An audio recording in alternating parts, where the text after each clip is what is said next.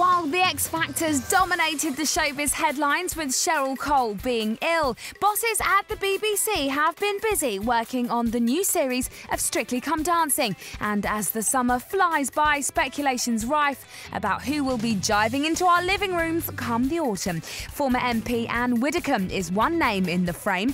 The ex-Shadow Home Secretary's been asked before, but she put it off, saying she'd think about it once she retired. So, will this be the 62-year-old's year? It wouldn't be the Tories' first taste of reality TV, although it was more weights than waltz on Celebrity Fit Club.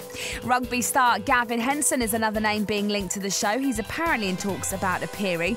Strictly is seen as a way for celebrities to reinvent themselves, and post Gavin's split with fiancée Charlotte Church, it wouldn't do his image any harm. Another celeb who could do with a prime-time boost, Felicity Kendall. Considered the thinking man's crumpet in the 70s, the Good Life star is another name being talked about.